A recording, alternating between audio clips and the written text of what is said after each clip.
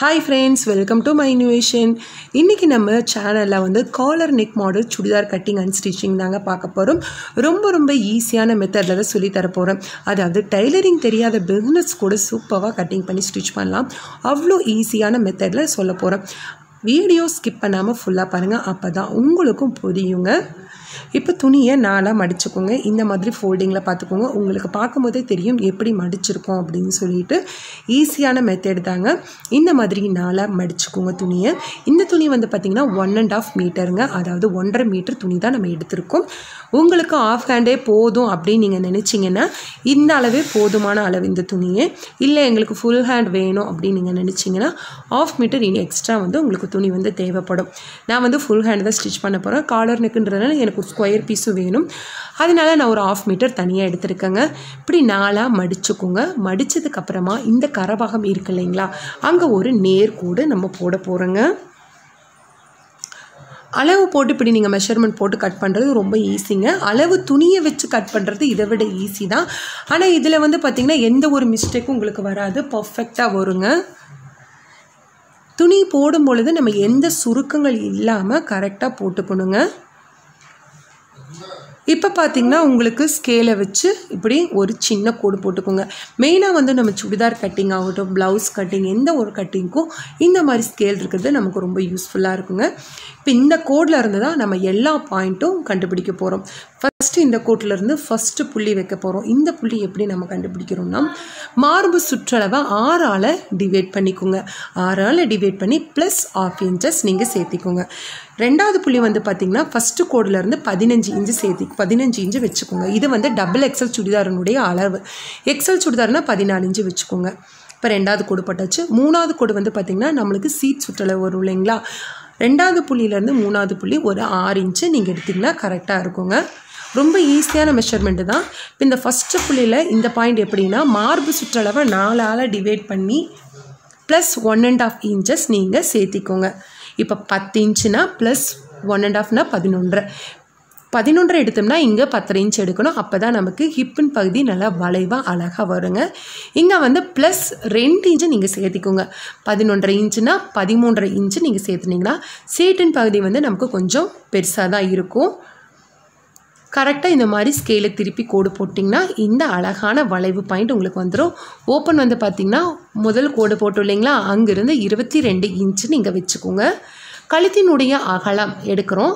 கழுத்தினுடைய அகலம் வந்து பார்த்துட்டிங்கன்னா 3 இன்ச்சு நீங்கள் எடுத்துக்கோங்க. 3 இன்ச்சு வந்து பார்த்திங்கன்னா கரெக்டாக இருக்கும். அதுக்கு மீறி வைக்கும் போது உங்களுக்கு காலர் நெக்குன்றதுனால ஒரு மாதிரி தொங்க ஆரம்பிச்சிடும். 3 இல்லை 2.5 இன்ச்சு தான் போதுமான அளவு. முன் கழுத்தினுடைய உயரம் வந்து பார்த்திங்கன்னா 7.5 இன்ச்சு நம்ம எடுத்துருக்கோங்க. இந்த அளவு கரெக்டாக இருக்கும். இப்படி அழகாக வளைவாக வரைஞ்சிக்கோங்க. இப்படி நம்ம முதல் கோடு போட்டு வரைஞ்சோம். உள்ளே ஒரு 1/2 இன்ச்சு தள்ளி இப்படி ஒரு கோடு நீங்கள் போட்டுக்கோங்க. அதாவது நெக்கினுடைய பாதியாக பிரித்து மறுபடியும் உள்ளே ஒரு 1/2 இன்ச்சு தள்ளி ஒரு கோடு போட்டுக்கோங்க. நான் எக்ஸ்பிளைன் பண்ணுறத விட உங்களுக்கு கட்டிங் வந்து வரையும் போது உங்களுக்கு ஈஸியாக வந்து புரியும். நான் எதுக்கு எக்ஸ்பிளைன் பண்ணுறேன்னா என்னென்ன இன்ச்சஸ் அப்படின்றதுக்காக தான் உங்களுக்கு கிளியராக புரிய வைக்கிறேன். இப்போ காலர் நெக்குன்றதுனால நமக்கு வந்து தோள்பட்டை பகுதி வந்து கொஞ்சம் பெருசாக, நம்ம நார்மலாக எடுக்கிறத விட ப்ளஸ் 1 இன்ச்சு நீங்கள் பெருசாக எடுத்துக்கோங்க. இப்போ லைட்டாக கிராஸாக இப்படி ஒரு கோடு போட்டுக்கோங்க. அப்போ வந்து நமக்கு இந்த ஷோல்டர் பாயிண்ட்டு, இந்த ஹார்ம் ஹோல் பாயிண்டெல்லாம் சுருக்கங்கள் விழாமல் தொங்காமல் அந்த மாதிரி இருக்கும். நிறையா பேருக்கு தோள்பட்ட பகுதி வந்து இறங்கி வரும். இந்த மாதிரி பண்ணிங்கன்னா கரெக்டாக வருங்க. இப்படி நீங்கள் வளைச்சி பார்க்கும்போது கரெக்டாக 10 இன்ச்சஸ் இருக்கணுங்க. இப்போ இதை நம்ம கட் பண்ணி எடுத்துக்கலாம். கழுத்தின் பகுதி வந்து பார்த்திங்கன்னா நம்ம பாதி வரைக்கும் தான் கரெக்டாக அந்த கோடு பகுதி கட் பண்ணிவிட்டு உள்ளே பார்த்து நம்ம 1/2 இன்ச்சு தள்ளி வெட்டிக்கிறோங்க. இப்படி கட் பண்ணும்போது தான் நமக்கு வந்து காலர் நெக் வரும். அதே மாதிரி முன் கழுத்து வெட்டும் பொழுது கரெக்டாக ஒரு துணி எடுத்து வெட்டுங்க. 2 கழுத்து ஒரே மாதிரி வெட்டிடாதீங்க. பேக் நெக் நம்ம கட் பண்ண போகிறதில்ல, ஃப்ரண்ட் நெக் மட்டும்தான் நம்ம கட் பண்ணியிருக்கிறோம். இப்போ நம்ம லைட்டாக இந்த மாதிரி துணி விட்டே நீங்கள் கட் பண்ணிடுங்க. துணி எக்ஸ்ட்ரா இருந்தால் பிரச்சனை இல்லை. பத்தாமல் போச்சுன்னா நம்ம ஒன்றுமே பண்ண முடியாது, ஜாயிண்ட் கொடுக்குற மாதிரி வரும். நம்ம ஸ்டிச் பண்ணிவிட்டு கூட எக்ஸ்ட்ரா இருக்கிற துணியை நம்ம கட் பண்ணி எடுத்துக்கலாம். இப்போ இங்கெல்லாம் லைட்டாக கட் பண்ணிடுங்க. இந்த மாதிரி ஆக்காட் பண்ணிட்டிங்கன்னா உங்களுக்கு ஈஸியாக இருக்கும். ஃப்ரண்ட் துணி 2 துணி மட்டும் எடுத்துட்டு இப்படி லைட்டாக ஹார்ம் ஹோல் பகுதியை கட் பண்ணி எடுத்துக்கோங்க. முன் பீஸ் மட்டும் கட் பண்ணிக்கணும். இப்போ கை பகுதி வெட்டுறோம்.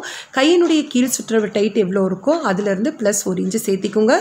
இப்படி கிராஸாக வச்சுக்கோங்க. நம்ம ஹார்ம் ஹோல் பகுதி வரைஞ்சோம் இல்லைங்களா, அதே சேம் அளவு 11.5 இன்ச்சுனா அந்த 11.5 இன்ச்சு அப்படியே எடுத்துக்கோங்க. இப்படி கோடு போட்டுக்கோங்க. கை கீழ் சுற்றளவு இப்படி ஒரு கோடு போட்டுக்கோங்க. லைட்டாக வளைச்ச மாதிரி வரைஞ்சிக்கோங்க. இப்படி கட் பண்ணும்போது கைப்பகுதி பாடி பகுதி கரெக்டாக வரும். உங்களுக்கு ஒன்று பத்தாமலாம் வராது, கரெக்டாக அழகாக வருங்க. இப்போ இதை நம்ம கட் பண்ணி எடுத்துக்க போகிறோம். கரெக்டாக இந்த மாதிரி கட் பண்ணிங்கன்னா உங்களுக்கு பத்தாமையெல்லாம் போகாது, கரெக்டாக வருங்க. எக்ஸ்ட்ரா இருக்கிற பீஸ் எல்லாம் இப்படி கட் பண்ணி எடுத்துக்கோங்க. நம்ம கோடு போட்ட பகுதியெல்லாம் இந்த மாதிரி ஒரு ஆர்காட் பண்ணிக்கோங்க. அப்போ தான் நமக்கு ஸ்டிச்சிங் பண்ணும்போது ரொம்ப ஈஸியாக இருக்கும். இப்போது நம்ம காலர் ஸ்டிச் பண்ண போகிறோம். ஒரு ஸ்கொயர் பீஸ் இந்த மாதிரி எடுத்துக்கோங்க. முன்கழுத்தை நம்ம அடித்து திருப்ப போகிறோங்க. முன்கழுத்து வந்து உள்ளே வந்து நம்ம எக்ஸ்ட்ரா விட்டு கட் பண்ணோம் இல்லைங்களா, அது வரைக்கும் நம்ம ஸ்டிச் பண்ணக்கூடாது. உங்களுக்கு ஸ்டிச்சிங் பண்ணும்போது தெரியும். ஃபஸ்ட்டு நெக்கை நம்ம கட் பண்ணிக்கலாம். இந்த பேட்டர்னில் எப்படி இருக்கோ அதே மாதிரி நம்ம கட் பண்ணிக்கலாங்க. சிங்கிள் பீஸ் துணி வச்சாலே போதும். நீங்கள் டபுள் பீஸ் துணியெல்லாம் வைக்க வேண்டாம், கேன்வாஸ் வேண்டாம். கேன்வாஸ் இல்லாமையே ஈஸியாக வந்து நம்ம நெக் பகுதி கட் பண்ணிடலாம். நிறைய பேருக்கு காலர் நெக் வந்து கேன்வாஸ் வைக்கிறதுனாலேயே கன்ஃபியூஸ் ஆகிடுது, எப்படி ஸ்டிச் பண்ணுறது அப்படின்னு தெரிய மாட்டேங்குது. இந்த மெத்தடில் நீங்கள் ஸ்டிச் பண்ணிட்டீங்கன்னா ரொம்ப ஈஸியான மெத்தடாக இருக்குங்க. ஓரங்களில் இப்படி லைட்டாக மடித்து ஸ்டிச் பண்ணிக்கோங்க. அப்போ தான் நமக்கு அந்த பிசுறு துணியெல்லாம் வராதுங்க. இப்படி சின்னதாக மடித்து நீங்கள் தைச்சிக்கோங்க. இப்போ நம்ம முன் பகுதியை வச்சு நம்ம இந்த நெக் பேட்டர்னை வச்சு ஸ்டிச் பண்ணணும். ஸ்டிச் பண்ணுறதை நீங்கள் பார்த்தாலே போதும், ஈஸியாக உங்களுக்கு வந்து புரியுங்க. எக்ஸ்ட்ரா இருக்கிற துணியெல்லாம் லைட்டாக நீங்கள் கட் பண்ணி எடுத்துக்கோங்க. இப்போ முன் பகுதி பீஸை பிட் பீஸ் வந்து கீழே இருக்கணும், பாடி பீஸ் வந்து மேலே இருக்கணுங்க. பாதியிலேருந்து தான் நம்ம ஸ்டிச் பண்ணணும். அந்த உள்ளே சேர்த்து நம்ம கட் பண்ணோம் இல்லைங்களா, அங்கே உங்களுக்கு ஒரு மார்க் தெரியுது இல்லைங்களா, அங்கேருந்து தான் ஸ்டிச் பண்ணணும். ஃபுல்லாக ஸ்டிச் பண்ணி திருப்பிடாதீங்க, காலர் வந்து ஸ்டிச் பண்ண முடியாது. இந்த அளவு வச்சு ஃபுல்லாக நீங்கள் ஸ்டிச் பண்ணிட்டு வந்துடுங்க. இந்த மாதிரி மடித்து ஸ்டிச் பண்ணிட்டு வந்துடுங்க. ரொம்ப ரொம்ப ஈஸியான மெத்தட் தாங்க, ரொம்ப நல்லாயிருக்கும்.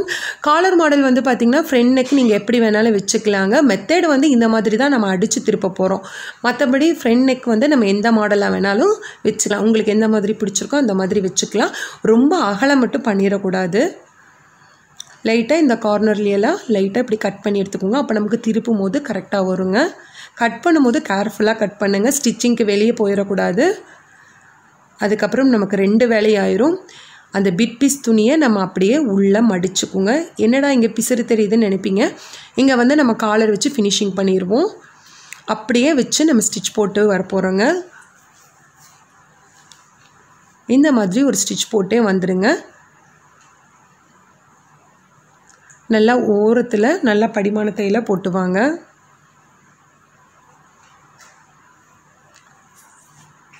ரொம்ப ரொம்ப சுலபமான முறையில் தாங்க ஸ்டிச் பண்ண போகிறோம். இதுலேயே வந்து லைனிங் வச்சு எப்படி காலர் நெக் மாடல் ஸ்டிச் பண்ணுறது அதுவும் சொல்லித்தரேன். அது இதை விட ரொம்ப ரொம்ப ஈஸியான மெத்தட் தாங்க. உங்களுக்கு மெஷர்மெண்ட் போட்டு கட் பண்ணுறது ரொம்ப கஷ்டம்னா அளவு துணி போட்டு எப்படி ஈஸியாக கட் பண்ணுறதுன்னு நான் வந்து ஈஸியாக சொல்லியிருக்கேன். அதனுடைய லிங்க் நான் டிஸ்கிரிப்ஷன் பாக்ஸில் உங்களுக்கு கொடுக்குறேங்க. இப்போ ஃபுல்லாக நம்ம ஸ்டிச் பண்ணிட்டு வந்தாச்சுங்க. இப்போ வந்து ஃபினிஷிங் ஆயிடுச்சு. மறுபடியும் நம்ம ஒரு குதிரை அளவுக்கு ஒரு தையல் போட்டு வருங்க. பாதியிலேருந்து போட்டால் போதும், ஃபுல்லாக போட தேவையில்லை.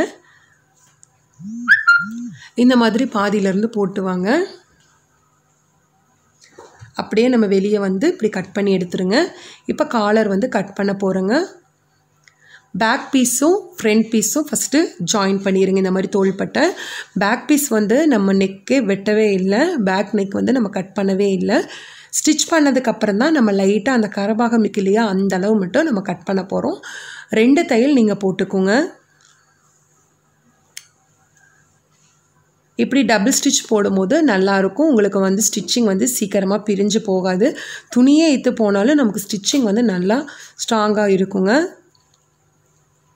இந்த மாதிரி நம்ம ஜாயின் பண்ணி ஸ்டிச் பண்ணிக்கிறோம். பேக் நெக்கு கண்டிப்பாக கட் பண்ணக்கூடாதுங்க. கட் பண்ணிட்டிங்கன்னா உங்களுக்கு நல்லா இருக்காது. காலர் நெக்கு ரொம்ப தொங்குன மாதிரி இருக்கும். இந்த மாதிரி தான் நீங்கள் ஸ்டிச் பண்ணணும். இந்த மெத்தடில் ட்ரை பண்ணி பாருங்கள். இப்போ பேக் நெக் வந்து அந்த கரபாகம் இருக்கு இல்லையா, இந்த மாதிரி கட் பண்ணி எடுத்துக்கோங்க. ஃபுல்லாக கட் பண்ணாமல் இந்த கரபாகம் மட்டும் கட் பண்ணிக்க போகிறோம். அவ்வளோதான். நம்ம வந்து இன்னி காலர் வச்சு ஸ்டிச் பண்ணுறது தான் வேலை. ஒரு நேர் துணி எடுத்துக்கோங்க. இப்படி பார்த்துக்கோங்க. இதுக்கு நம்ம அளவெல்லாம் இல்லாமல் இப்படி கட் பண்ணி தைச்சிக்கலாம். அதுக்கப்புறமா நம்ம வந்து அளவெடுத்து இது பண்ணிக்கலாம். 2 மடிப்பு மடிச்சுக்கோங்க. 1.5 இன்ச் அளவில் நான் வச்சுருக்கேங்க. ஒரு மடிப்பு மடித்தோம், மறுபடியும் இன்னொரு மடிப்பு மடிச்சுட்டு இப்படி ஓரத்தில் நம்ம ஒரு தையல் போட்டு வர்றோம். நல்லா பார்த்துக்கோங்க. 2 மடிப்பு மடிச்சுக்கோங்க. நம்ம கேன்வாஸ் கொடுக்காதனால நம்ம வந்து துணியை 2ஆக மடிச்சிருக்கோங்க. இப்படி மடித்தா நமக்கு நல்லாயிருக்கும். இதுக்கு வந்து கேன்வாஸ் வைக்கணும்னு தேவையே இல்லை. எவ்வளோ ஓரத்தில் தையல் இருந்தது பார்த்தீங்களா? இந்த அளவு ஓரத்தில் தையல் போட்டுகிட்டே வந்துடுங்க. உங்களுக்கு நல்லா பொறுமையாகவே தெரியுது. உங்களுக்கு பார்த்து நீங்கள் பொறுமையாக பார்த்தீங்கன்னா நல்லாவே சூப்பராக நீங்களே ஸ்டிச் பண்ணலாங்க. ஃபஸ்ட்டு நீங்கள் பழகும்போது கண்டிப்பாக ஒரு காட்டன் பீஸில் கட் பண்ணி பழகுங்க. அதுக்கப்புறமா நீங்கள் சிந்தட்டிக்கில் பழகிக்குங்க. இப்போ இந்த துணியை நம்ம கட் பண்ணி எடுத்துடலாங்க. கட் பண்ணதுக்கப்புறமா இந்த சிங்கிள் துணியை மட்டும் நம்ம தனியாக எடுக்கிறோங்க. இந்த சிங்கிள் துணியை தனியாக எடுத்து பாடி பீஸ் பகுதியை நம்ம அப்படியே ஸ்டிச் பண்ணிட்டு வர்றோங்க. கழுத்தின் பகுதி இருக்கு இல்லைங்களா, அங்கே அப்படியே ஸ்டிச் பண்ணிட்டு வரோம். எவ்வளோ ஈஸியான மெத்தடுன்னு பாருங்கள். உங்களுக்கு இந்த மாதிரி நீங்கள் அடித்து மறுபடியும் திருப்பி ஒரு அடி போட்டிங்கனாலே உங்களுக்கு காலர் நெக் சுடிதார் ரெடி ஆயிரும். இந்த மாதிரி சுற்றி ஒரு ஸ்டிச் போட்டுகிட்டே வாங்க.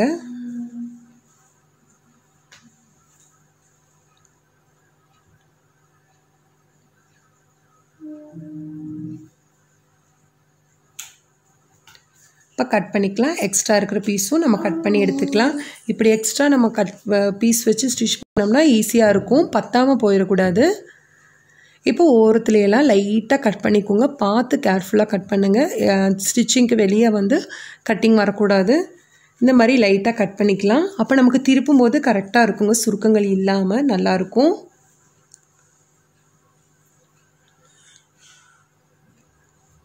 இப்போ கட் பண்ணி எடுத்ததுக்கப்புறமா உங்களுக்கு அப்படியே அந்த பீஸை திருப்பி காமிக்கிற பாருங்கள். இப்போ இந்த மாதிரி இருக்குது. அப்படியே நீங்கள் உல்ட்டாவாக திருப்பிடணும். சிங்கிள் பீஸ் வச்சு ஜாயின் பண்ணிட்டு வந்தீங்க. ஜாயின் பண்ணதுக்கப்புறமா இந்த மாதிரி திருப்பிக்குங்க. திருப்பி நம்ம இன்னொரு தையல் போட போகிறோங்க. எக்ஸ்ட்ரா இருக்கிற துணியை உள்ளே மடிச்சுக்கோங்க. ரொம்ப பெரிய பீஸாக வந்ததுன்னா நீங்கள் கட் பண்ணி எடுத்துக்கோங்க. இவ்வளோ பெரிய பீஸ் நமக்கு தேவையில்லை. ரொம்ப பெரிய பீஸாக வந்துச்சுன்னா நீங்கள் கட் பண்ணி எடுத்துக்கோங்க. நம்ம ஃபஸ்ட்டு ஜாயின் பண்ணும்போது கொஞ்சம் துணியை விட்டு தான் ஜாயின் பண்ணுறோம்.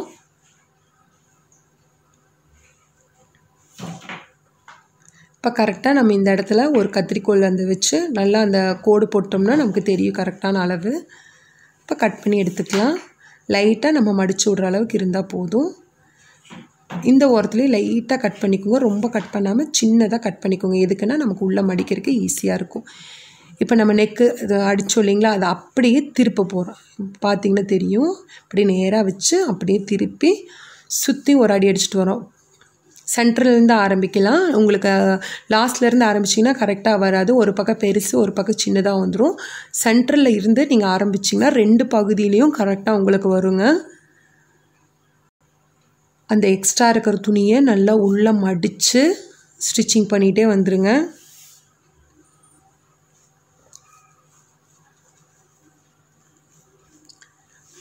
நீங்கள் காலர் வந்து வேறு கலரில் கூட வச்சு தைச்சிங்கன்னா அதுவும் நல்ல ஒரு டிஃப்ரெண்ட்டாக ஒரு கான்ட்ராஸ்ட்டாக கலராக இருக்கும். இப்படி ஒரே கலரில் வச்சு தைச்சாலும் இது ஒரு மாதிரியாக நல்லா தான் இருக்கும். இப்போ ஸ்டிச்சிங் போட்டு வந்ததுக்கப்புறமா ஓரத்தில் லைட்டாக லாக் தையல் பண்ணிக்கோங்க. இப்போது மறுபடியும் சென்டர்லேருந்து இன்னொரு பக்கம் ஸ்டிச் பண்ணிகிட்டே வந்துடலாம். சென்டர்லேருந்து ஸ்டிச் பண்ணிட்டு வந்தீங்கன்னா 2 பக்கமும் கரெக்டாக வரும். இப்போ இந்த சென்டர்லேருந்து இங்கே ஸ்டிச்சிங் பண்ணிட்டு வந்துடுங்க.